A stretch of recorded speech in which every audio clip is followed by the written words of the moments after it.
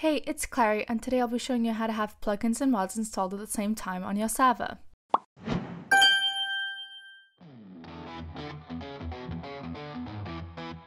First, it's essential to understand that using mods and plugins together can lead to instability, and there's no assurance that they will function correctly and consistently. If you're looking for basic server functions that are usually found in plugins such as /TPA, chunk claiming, etc., there's a mod alternative you can use called FTB Utilities that includes this. We'll leave a link to that mod in the description. However, if you're still wanting to install plugins on your Forge server, you'll need to install a custom jar such as Arclight, SpongeForge, or Moheast. Since Arclight supports up to version 1.21 at the moment and is the one that is most updated, we'll be using that. So to download this jar, head to the link which we'll leave in the description, then click on releases. Here you can scroll down and choose the version in the mod loader. For example, I have my Forged server on 1.20.4, so I'll be pressing on that jar to download. Once that's downloaded, head to Server.pro and into your service. Head into the configuration tab and set the type to custom jar. Once that's done, make sure your server is stopped and then you go into the file section. There's where you want to drag the custom Arclight jar we just downloaded. Now, we're also going to rename it to Server.jar so the server actually recognizes it. This is crucial, so make sure you've done this.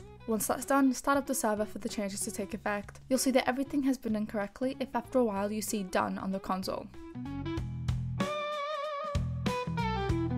As you can see in my mod section, I already have some Forge mods installed. However, I also want to go ahead and download Core Protect, so I'll be downloading it here. Once you've downloaded some plugins you'd like, all you have to do is head to files, and then there you will see a plugins folder that had just been generated. Ensure you always put plugin files in the plugins folder, and then you put mod files in the mods folder so the server can load them correctly. Now in the plugins folder, I'll be dragging in my plugin file. Once that's done, restart the server for the changes to take effect. Once the server is started up, we can go ahead and test if everything is working correctly.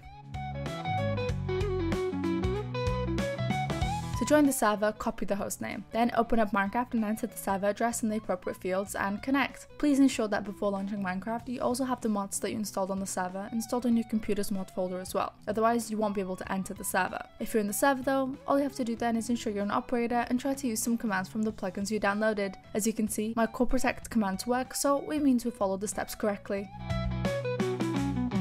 I hope I was able to assist you in setting up your server. If you have any further questions, please leave a comment down below or contact our support. Bye guys!